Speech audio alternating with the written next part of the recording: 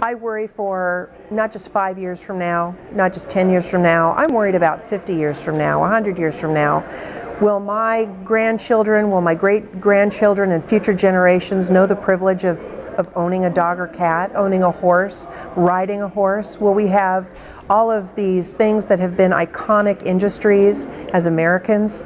Will we be able to afford owning a dog or a cat, or will it be for the wealthy elite? All of this regulatory reform that really is unfounded and unnecessary, because the pet industry, the animal agriculture industries are highly regulated already.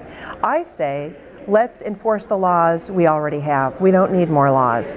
But too many people, including our legislators and our lawmakers, are falling for the propaganda, that the emotional propaganda that the animal rights movement is pushing forth, saying we need stronger regulations to oversee the pet industry and people who are raising animals. And it's absolutely false.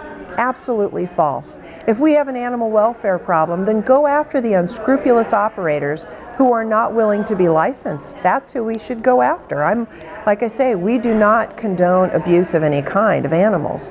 But what I do not condone at all, what I'm very much opposed to, is also the abuse of those who grow and raise our food. I'm very much opposed to those who are working extremely hard to be in compliance with the laws.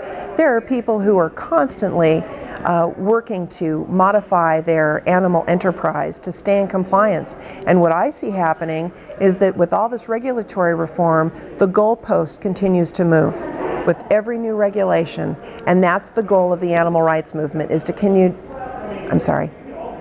and that's the goal of the animal rights movement, to continue to move the goalpost until people give up, until there's nothing left.